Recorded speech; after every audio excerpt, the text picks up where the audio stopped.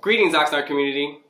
I'm Mr. Dawson, and I will be leading our students' robotics program at Channel Islands High School. This program is for novice and experienced students alike. What will your child be learning in robotics?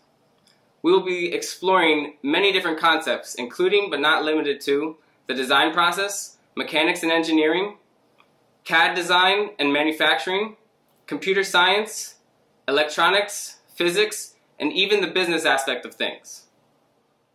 While students will have the opportunity to learn from all of these focuses, they will also be given the chance to be broken up into teams so that they can specialize in the areas that they are most interested in.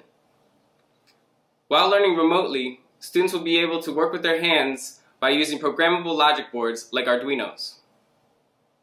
We will be learning about computer programming and how to write code and computer programs with JavaScript.